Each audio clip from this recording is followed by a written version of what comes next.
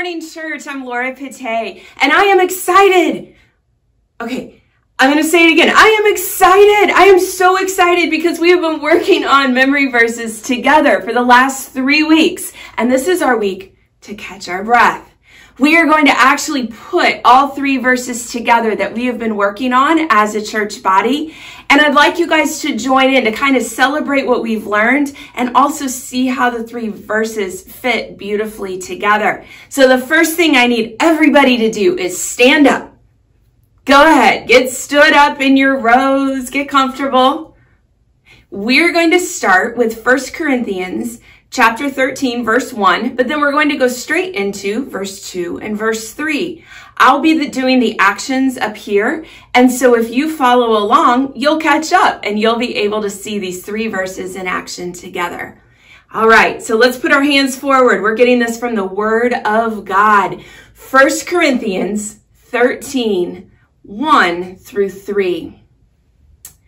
If I speak in the tongues of men or of angels, but do not have love, I am only a loud gong or a clanging cymbal. If I have the gift of prophecy and can fathom all mysteries and all knowledge, and if I have a faith that can move mountains, but I do not have love, I am nothing. If I give all I possess to the poor, and I give over my body to hardship, that I may boast, but do not have love, I gain nothing. You see how those 3 work together so well, showing us all the stuff we do that we feel pretty good about, but sometimes we're lacking in our love.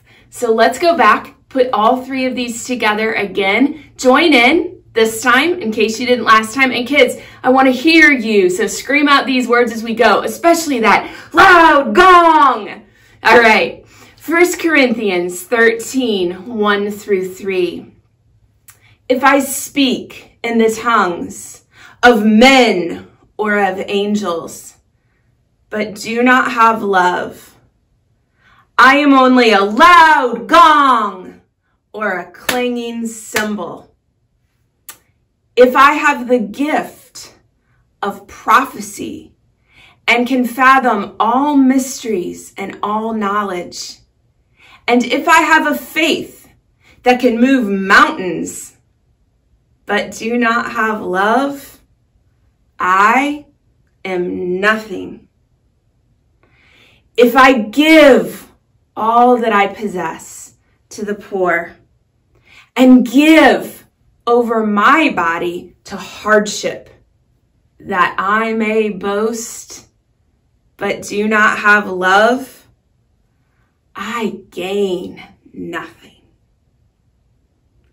Great job. Really proud of you for working through these 3 verses. Continue working this week, because next Sunday when you show up, we're going to move from all this stuff that we do and we think is good for us, but is sometimes lacking in the love, to next week talking about what is true love.